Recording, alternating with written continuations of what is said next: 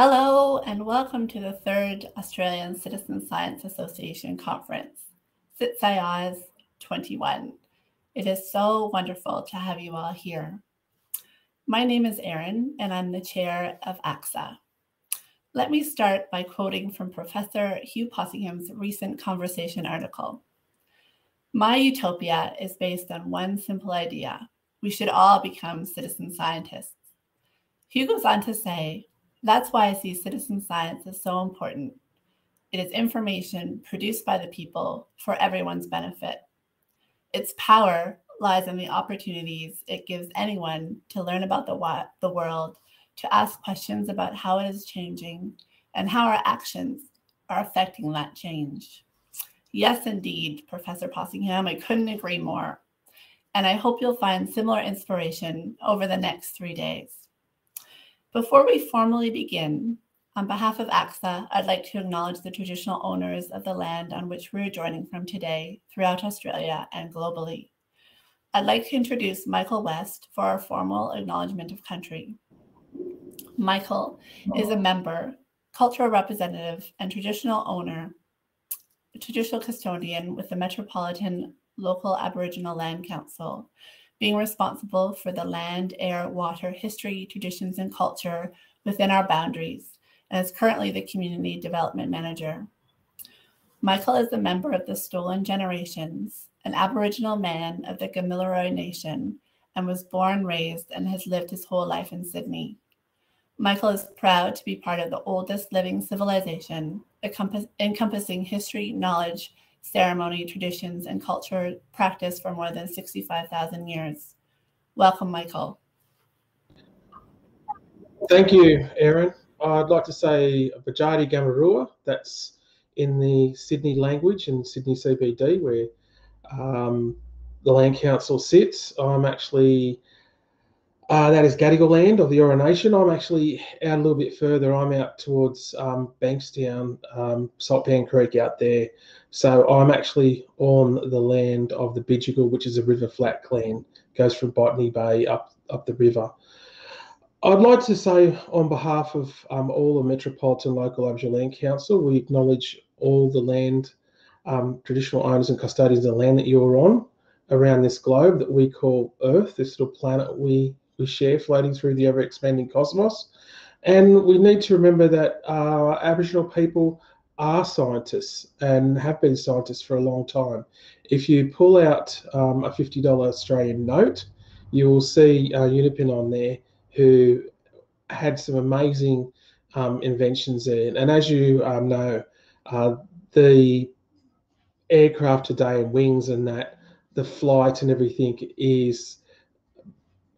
can be traced back, when you think about it, to boomerangs. And it's important to understand that our culture and our culture as Australians and our sites as Australians, for those of you who are Australians, you have a responsibility to look after our sites, not only for our fellow Australians into the future, but for humanity itself. When you think about it, aquaculture in Brewarrina in New South Wales, we have fish traps that go back more than 40,000 years. Also, I encourage you to have a look at the South Australian Museum, because we have boomerangs in there that were dug up in the early 70s that go back more than 10,000 years. Also, I encourage you, and we encourage you from the Land Council, to have a look at also Google, when you get a chance, in Victorian Museum, there were not too long ago, there was an exhibition where Aboriginal people demonstrated that Aboriginal people have been trading with Indonesia, the Macassans, and further afar to China more than 500 years ago. We didn't just sit here by ourselves. We had many different communities come to us and do trade and share culture and share stories. And also, I ask you to have a think about this and to have a look and Google this. Now, Vatican and hunting birds in a manuscript, if you have a look at that, it goes back more than 800 years, and that shows a wonderful Australian bird, a cockatoo, in there. So obviously there must have been trade routes that go back that long. So yes, it really these stories need to be told and need to be understood if we are moving forward and working together to create a better world. And also, I saw last night Torres Strait Islanders on the news. They had about how they're being affected by global climate change.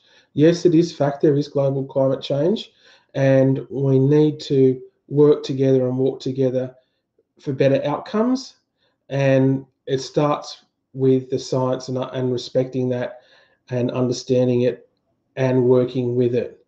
And when you think about it, we listen to science through the pandemic, and we're still going through a pandemic, and we are encouraging you from the Land Council to respect the appropriate actions in your country, whether it's wearing masks, take those vaccinations, and it's all about, as we say, it's about community, and we all belong to our own communities and many different communities when you think about it. But ultimately, we belong to one community and one mob and one race, and that's humanity. So we've got to respect what we are doing, working together for a better future for not only ourselves, but for those who come after us. And our most valuable resource is our children. When you think about it, the children are the most valuable resource. That's so important. Now, I've got with me here, traditionally, what we do when we meet someone and go and deliver a message somewhere, we would have a message stick we would have to take. We would go to the edge of country, we would light a fire, and we'd be greeted by that clan, tribe, or nation. And we would be taken to the leadership, which is the elders and knowledge holders. That message could be about a marriage dispute. It could be about a corroboree, a gathering where we all get together. I've got with me here a message stick that is in the shape of a boomerang. That's symbolic of, I don't know, most people think boomerangs return, but they don't. There's different types of boomerangs. There's hunting ones, there's fighting ones. Aboriginal people do not just sit around and sing Kumbaya. Aboriginal people, both male and females, are warriors. It's important to understand that. Men and women, we have different roles within our community traditionally, and women were actually in nawis, which are canoes in Sydney, and did fishing there. So I've got with me here now this, I think you can see that, the different concentric circles on there.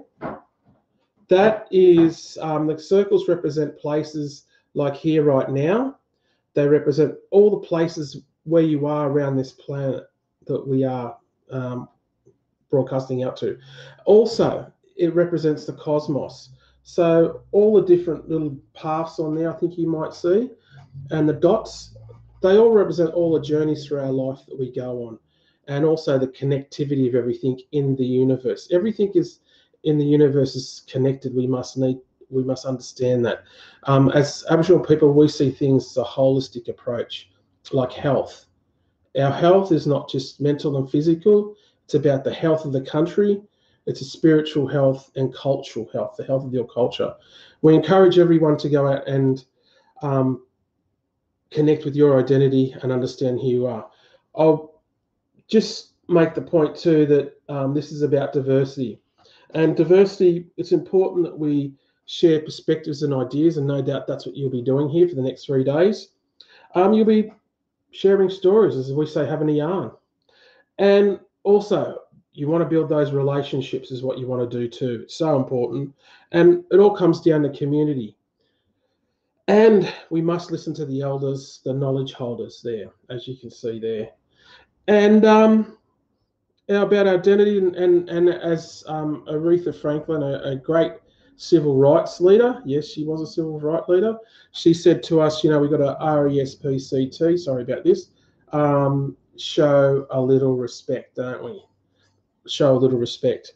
So on behalf of Metropolitan Local Aboriginal Land Council, our elders, our board and our members, we welcome you here to this conference, wherever you are, from this little blue ball, blue marble, floating through the ever-expanding cosmos. And we encourage you to find the stories and understand the rich history of all this planet we share, and to learn about each other. I think diversity is great. It'll be a very boring world if we're all the same. And diversity gives us ideas, perspectives to draw on, and the experiences for solutions to the problems we face in the world. So welcome here.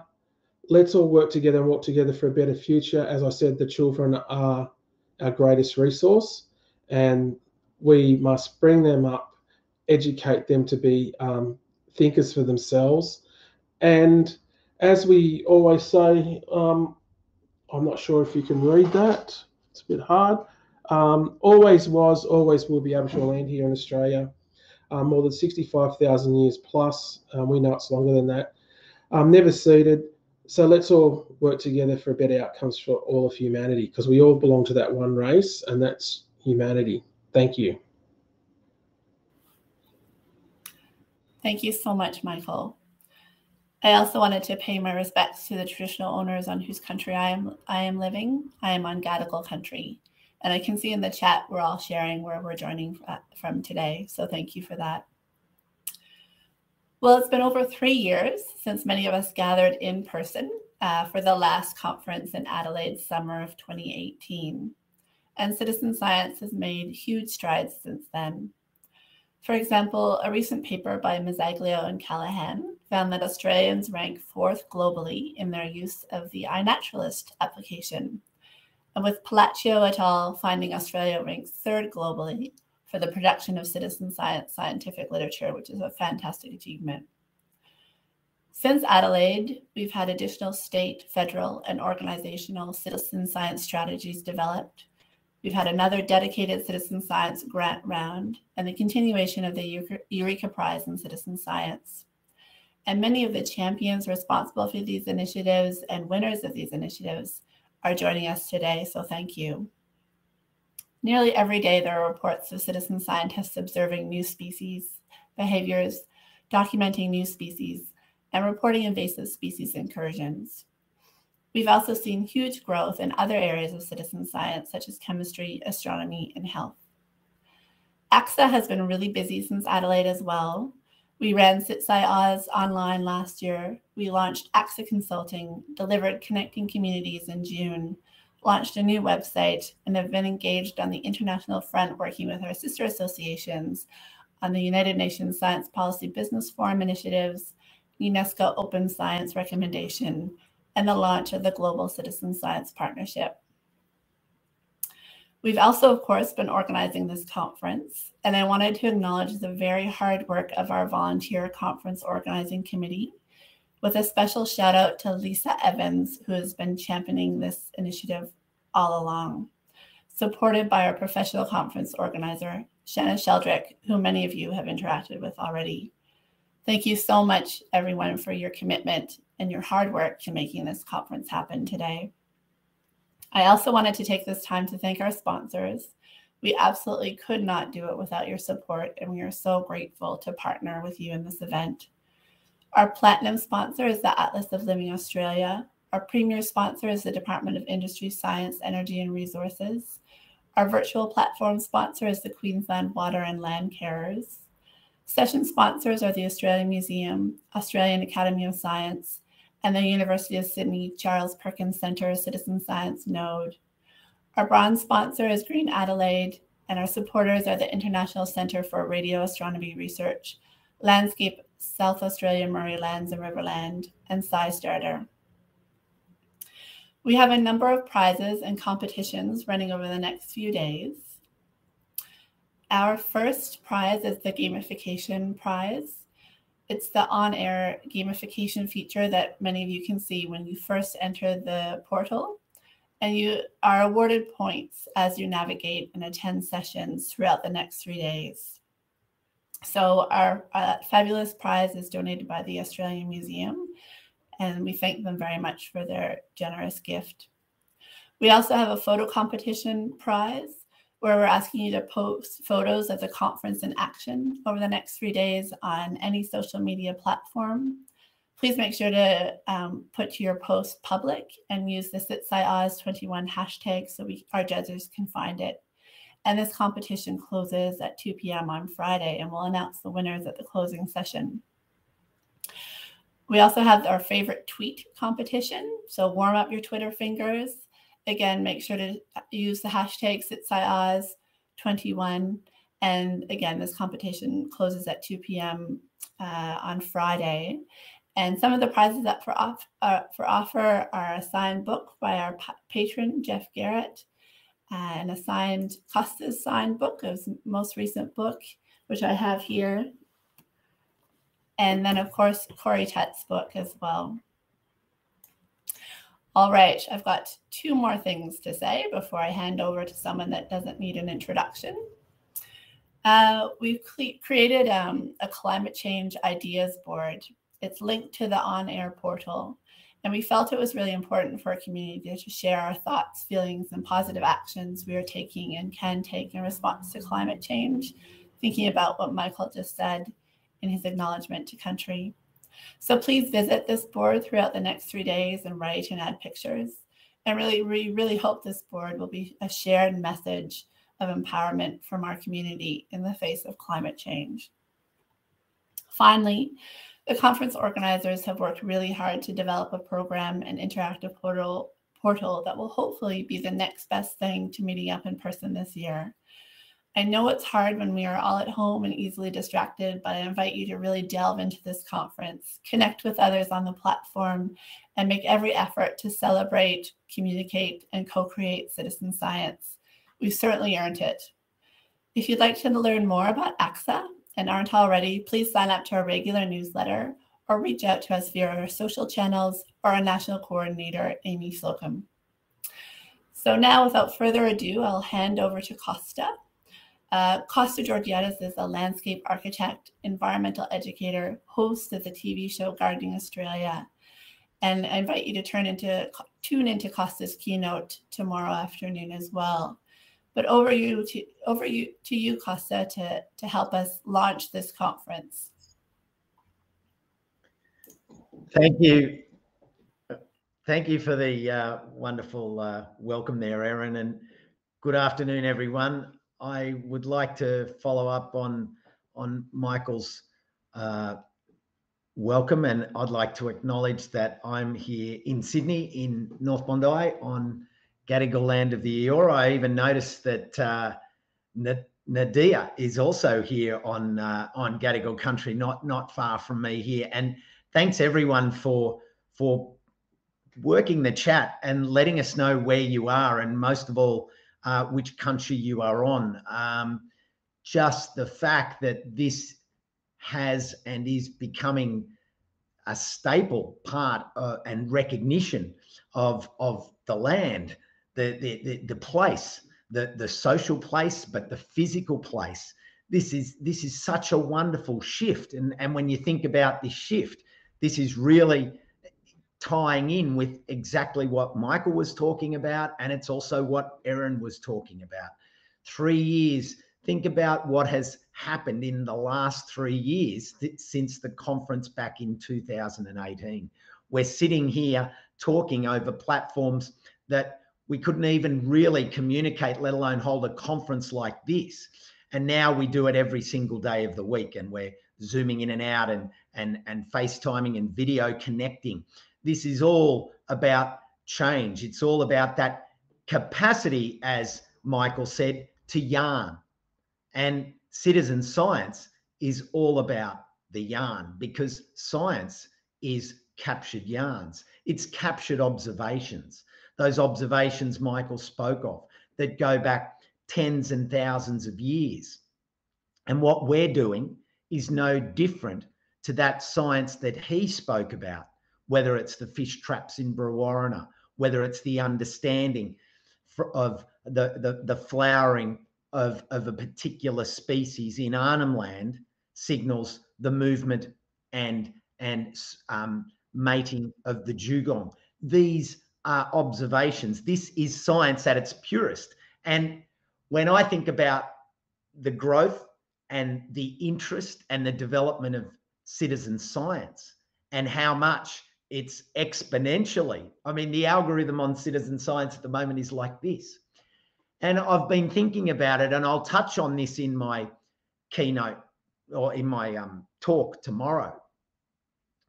Science has been about custodianship, as Michael said. It's custodianship of facts and information that's been observed, assimilated, collated, and passed down. And I think we're currently going through, if you talk about even just these last 3 years, I think as a time bracket, it sits well. These last 3 years, what's happened to truth? What's happened to facts? There's been fake news has become this capacity to undermine, create fear, to erode the very essence of information and truth. Where do we find our truth now? What is truth? Truth is certain certainties. They're valuable pieces of knowledge that we pass down, and that's been eroded. It's been undermined by, you know, very specific campaigns to drive fear. And where can we go to avoid that? Citizen science. Citizen science is, as Michael said, a community. It's a group. It's a place where we do feel safe because we're observing nature, and nature tells us truth. But it's up to us to assimilate that truth and work out how we then yarn it, how we turn science into social science, in the sense that it's a social knowledge. The knowledge is only knowledge because we can share it. And that capacity to yarn, that yarn that gets passed down, it gets passed down from adult to children, it gets passed from adult to adult. That whole idea of totem, that you're in charge. You are in charge of, be it the grasses, First Nations passed on responsibilities. You're in charge of the waterways. You're in charge of one particular bird. And to do that, what did you need to know? If it was the glossy black cockatoo, you needed to look after the she-oaks, the casuarinas. That information still exists, still holds true. And what we can do through citizen science is really nurture and allow those connections to start to flow. And how are they flowing today? They're flowing through things like BirdLife Australia's Aussie Backyard Bird Count last weekend. And when you think about that as a citizen science event, 160,000 submissions over the week, counting more than 5 million birds. What's that? The Great Southern Bio Blitz just took place with thousands and thousands of contributions from citizen science. So these things are our place. This is where we can share safety and certainty within a community that's growing trust. It's passing it on to our next generation and nurturing the information as a valuable resource. We've got a few days of this. Take advantage. Use the chats in talks, communicate alongside, follow people's bios, click and link through socials, hashtag citizen science. Get this out there on all the platforms to draw people in to the value of this community and to its long-held history, and most of all, its really prosperous future. Can't wait to communicate over the next couple of days. Thank you so much, Costa, and enjoy the next 3 days. We'll see you all online.